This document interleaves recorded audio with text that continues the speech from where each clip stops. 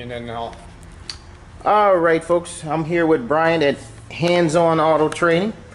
He's up here doing some programming for a, what is this, 2013 Chevy Malibu for me. We put a transmission in, and here is his setup right here. Yeah, we've got the, we're using SPS2. This is through Techline Connect, guys. This is the issues that you get with used transmissions sometimes. Watch what happens, just pay attention. It already aired out once. We're going to see if it airs out again here, but we're trying to do a used transmission. We're making sure we get the right calibrations and get the proper VIN number in the vehicle. And watch this. Here you go. This is where the magic happens. Not really. Uh-oh. Yeah, that's not good. So we're going to have to find our alternative means to get this job done.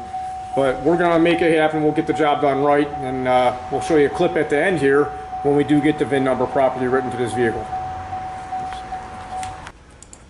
And as you see, this totally aired out. We got the 4491 and the 4423. So we're going to have to go ahead and do our alternative means to get this job done properly.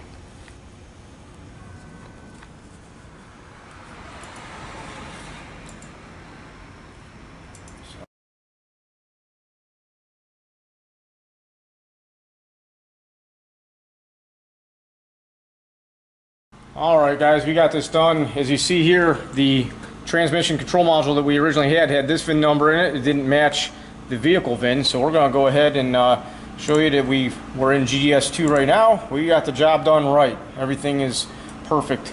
Got the job done. Any questions? Oh, you got anything else you want to show? No, check out handsonautotraining.com and be sure to watch Thurman. Man, I can't do that. You gotta cut it off. I'm used to saying I gotta say.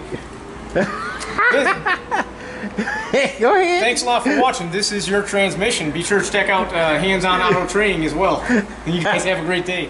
Oh, yeah. I don't know what to say. I'm not good on the spot. So now we're gonna go back and we're gonna check all the DTCs here. Diagnostic trouble codes.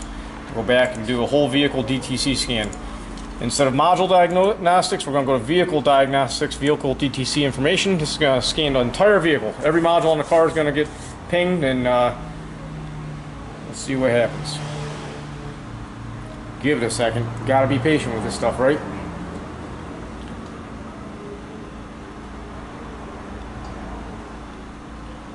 And here's all the modules listed, and let's see, we've got a couple codes in a brake control module and also this steering axis sensor module. Let's go ahead and click on details. We'll see what they are.